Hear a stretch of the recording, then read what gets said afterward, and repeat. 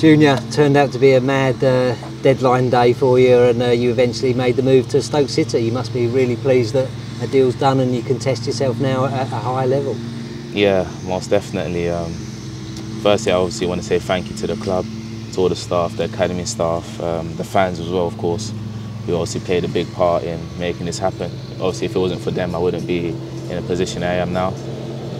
Coming through as a young boy, it's all I really wanted to do well for the club and hopefully have that opportunity to progress onto the higher divisions. And the opportunity's come, and it's one I felt I couldn't turn down, like for me and my family as well. So I'm glad to have got it done.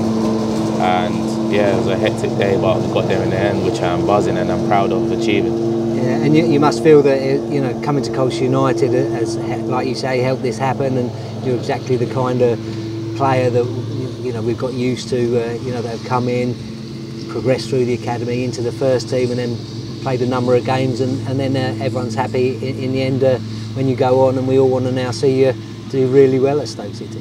Yeah, of course. Like you said, the amount of games I've played for the club, obviously at my age, I feel as though it's a huge achievement for myself. And like I said again, it's without the club, the opportunity that the club gives, the pathway that the club has, I wouldn't be in this position to kind of move on, so that's something I'm always grateful for. And obviously you were up there on Friday, and then they played on Saturday. Did you get to meet the staff and the players up there? Yeah, I had met them after the game in the change room. Watched the game, of course, and yeah, they all seem like a great bunch of lads, and I'm ready to obviously get into training tomorrow and kick on. Yeah. Do you think it'll be a good thing or a frustrating thing that they haven't got a game next weekend that you can get your teeth into or hope to be in the squad for? It's obviously got the international break coming up.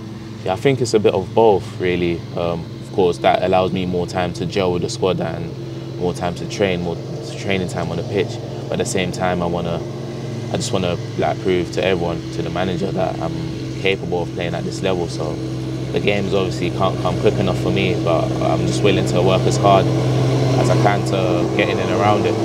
And of course, most players I know, and as they should be, confident in their own ability and confident that you must be confident that you can make that step up and really move on to the next level in your development as a player.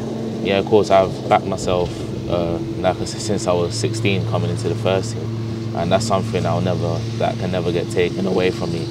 My ability to back myself wherever I go, wherever I am. So that's a trait that I've got, and that's one thing I think is so important in the career of a footballer. Yeah, and how frustrating has it been for you personally? There's been a lot of speculation in the summer, and how hard has it been for you to kind of keep your track and get through training in pre-season and then playing the games for Colchester United when this move might have been coming around?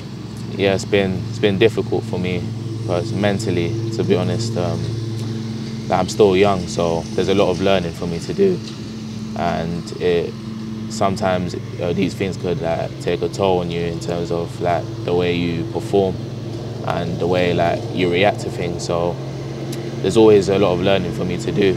But again, the club have been great with me in the way they supported me throughout this period. It's the first time I've been in this kind of situation, so yeah, I've obviously learned a lot about it, which is important, and yeah, hopefully I'm in this position again. I just want to keep working hard, focus on the task at hand.